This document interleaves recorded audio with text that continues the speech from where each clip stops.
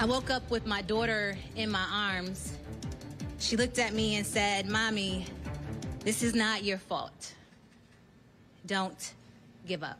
An emotional response from Rochester Mayor Lovely Warren after her husband is arrested and arraigned on drug and weapons charges.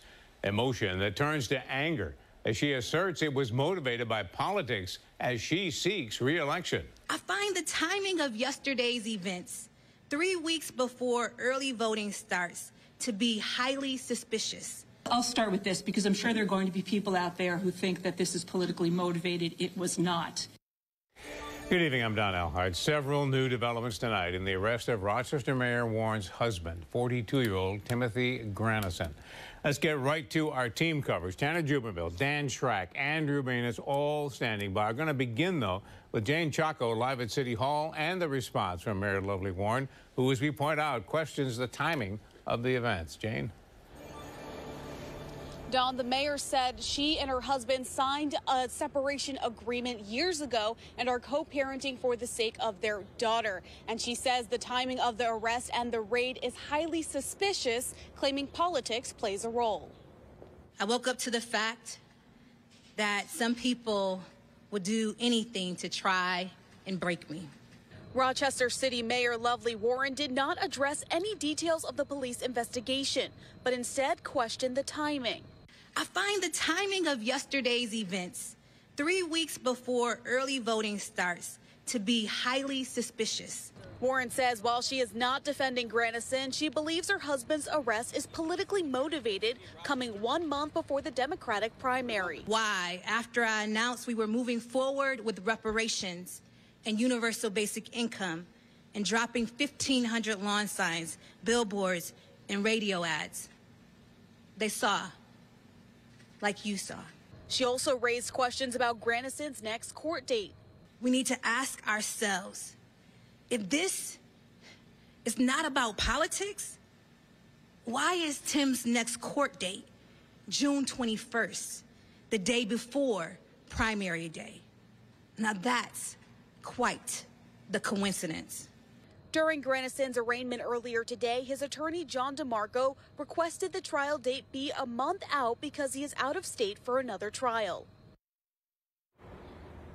Mayor Warren did not take any questions from reporters after her statement today, and she did not comment on the evidence police say was discovered in her home. Don?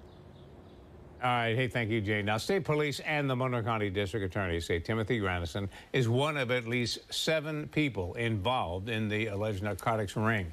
And as Tanner Jubinville tells us, Granison wasn't the original target of this operation. Well, the district attorney says police learned of Granison's alleged role a little over halfway into a 7-month-long wiretapping investigation. Mayor Lovely Warren's husband, Timothy Granison, said nothing as he left the Monroe County Jail Thursday morning, minutes after being arraigned on drugs and weapons charges. The district attorney says after they found out he was part of the ring, state police took the lead over Rochester police in the investigation to avoid a conflict of interest. During the course of the investigation, Timothy Granison became apparent to us as being a player in this narcotics ring. And it was at that point that we followed the evidence, simply as that. Police say around 3:30 yesterday afternoon, troopers stopped a vehicle driven by Granison in front of a home on Birch Crescent. According to a felony complaint, he had a plastic bag containing more than 30 grams of cocaine. He was stopped yesterday because of the ongoing narcotics investigation. In the course of doing what? In the course of, we wanted to stop him because we believe he was in possession of illegal substances. After the traffic stop, authorities say during a search of the couple's home on Woodman Park, they found an unregistered handgun and a semi-automatic rifle. State police say the mayor was not home at the time, but that the couple's 10-year-old daughter was. There was one handgun and one rifle. Both unregistered? Well, the handgun was unregistered, yes. So there was a loaded magazine that was also found in the same bedroom as the handgun.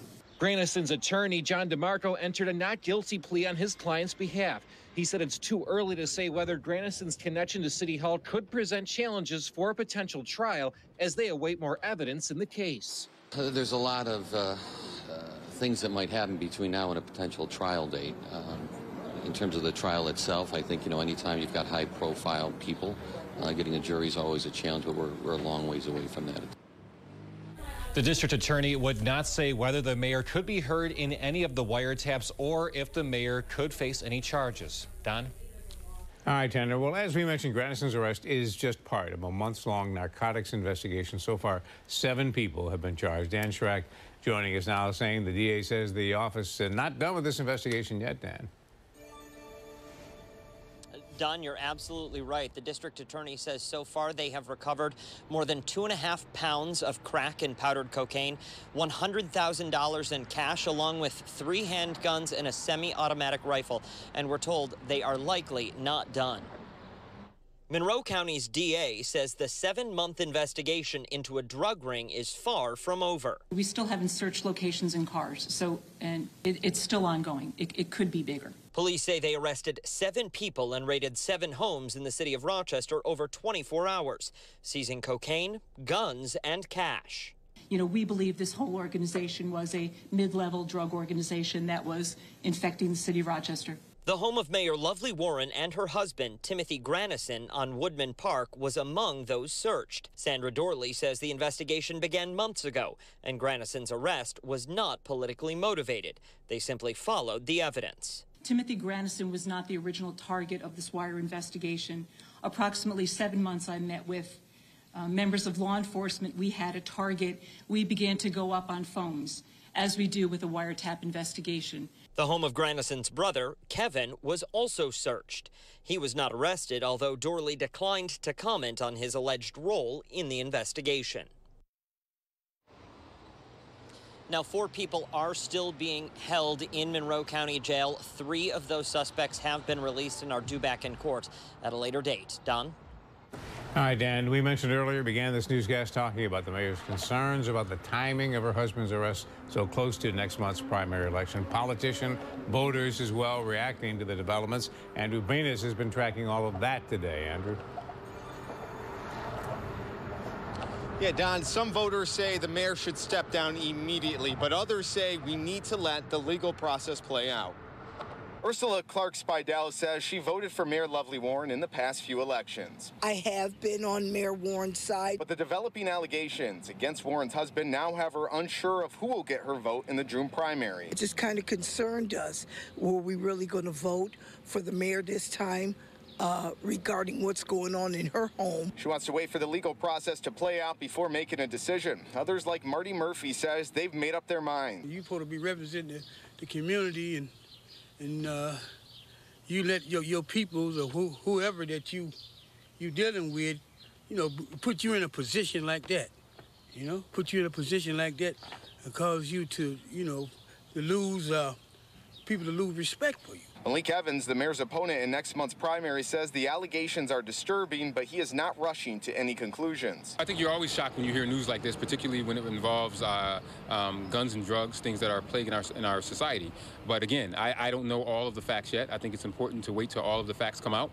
We'll reserve judgment until we hear more of the facts. Councilmember Jose Payo says if these allegations are true, he'd like to see a change in City Hall. And in that case, we need to take a look as a city council to what type of leadership we want for the rest of the year, and if we need to re-examine the city charter and take all the power away from the mayor and bring it back to city council. And we did reach out to Warren's campaign manager. We have not yet heard back. Don? All right, thank you, Andrew. Thank you also, Jane and Tanner and Jane, for bringing us up to date. Our team coverage will continue, that online. We've also posted all of today's news conferences in full on 13wham.com. And, of course, more coming up on 13 Wham News at 10 and 11.